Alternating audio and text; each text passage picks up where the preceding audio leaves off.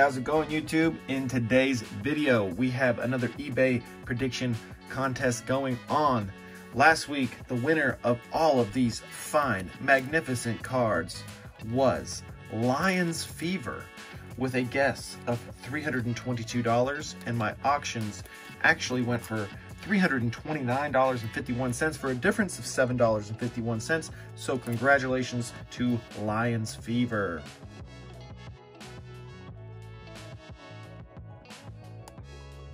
Go ahead and hit me up on Instagram or via email to claim your cards.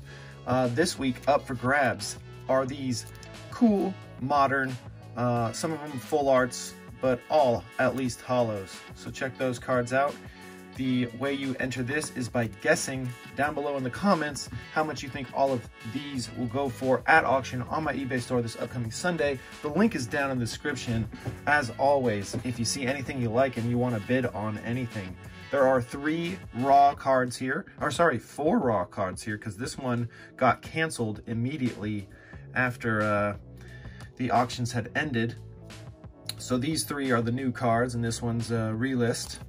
And then we have, after these 4 raw cards, we have several graded cards, one of which is a CGC card with the old label. Check that out.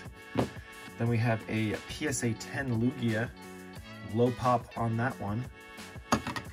Then we have a Laplace, or a Lapras, with some other Pokemon in the background, Vileplume, Weavile, Paris. Check that out. Nice. This is a Magi card. Then we have the Moltres with an amazingly placed swirl in PSA 9. Ghastly from Vending Series in PSA 10. Dugong from Skyridge in PSA 10 as well. Golduck in PSA 10. Not a bad weekly auction, I'd say. Swampert, PSA 9 from Great Encounters. This one's actually really, really low pop, even in a 9. In a 10, I believe there's only 2 in the world. Don't quote me on that, but that's around what it's gonna be.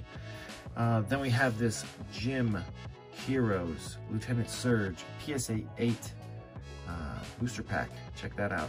And then this one also went unpaid for as well, which I'm kind of glad about because I think it went for a little bit lower than I wanted.